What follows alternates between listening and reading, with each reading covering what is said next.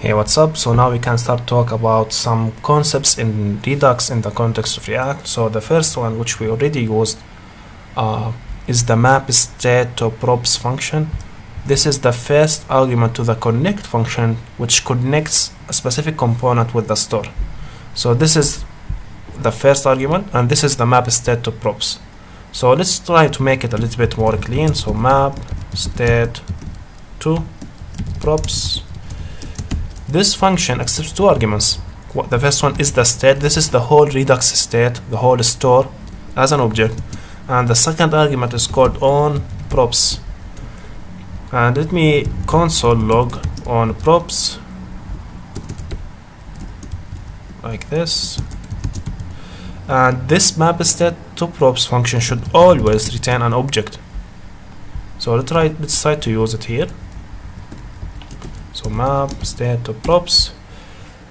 This now will break because we need to return our to-dos like this. So the component can destructure from the props, right? So let's do it.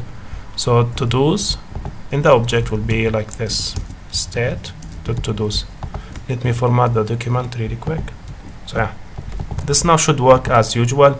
So I can do anything, it will still work. And I can delete as well. Yeah, so but this ownProps, let's go to the console and try to look at it. It should be an empty object always. This is because if you pass an props here, when you inject your component in your JSX, so for example I can pass name or words, and object will be equal to object with a name, my name, and age 22. This ownProps will be the original props passed to the component. So as you can see, we have them here right now, which is very nice. This is really powerful way. If you want to use your props or the original props inside the mapStateToProps function, you can do this you can do that like this, which is very nice. You might ask, what's the point?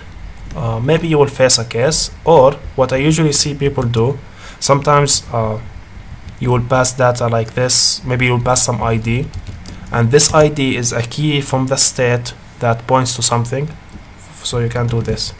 So state ownProps.id. So you can return something from the state if this is a key for it or stuff like that. So yeah, that's basically the mapStateToProps. You need to know three things about it. It should always return an object. It accepts the first argument, the whole state. The second argument is the original props passed to the component when you inject it inside your JSX. And that's basically it for this function. But this connect function accepts 4 arguments. We will talk about the next one in the next video. Yeah, thank you.